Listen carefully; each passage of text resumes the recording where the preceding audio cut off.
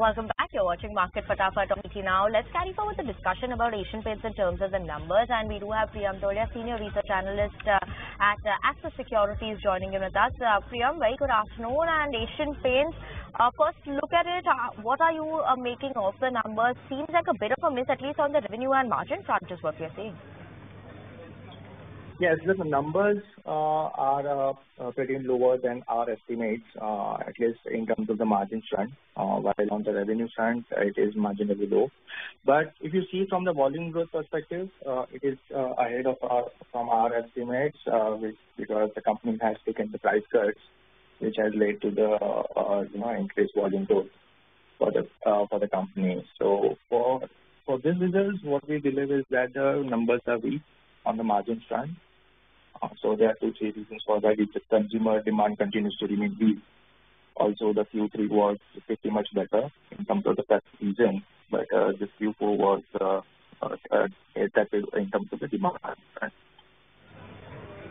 Yes, Preeyam, hi, good afternoon. This is Shrishti also joining in. Yes, but even the management is also acknowledging the fact that the price cut have actually impacted the numbers. But looking ahead, they remain confident about the pickup in the demand conditions with a favorable monsoon forecast. So what is your outlook on this one? Do you believe that this could give some momentum or some confidence to the investors, as well as in the investors' con call as well?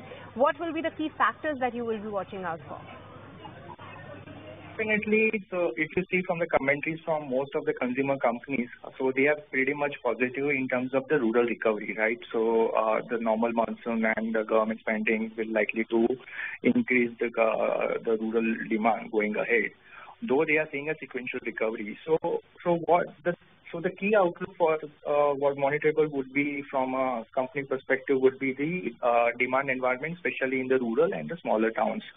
Correct. And also, if you see the raw material prices volatility, will be watch out for going ahead. And of course, the competitive intensity after the entry of the glassine will be the key monitorable.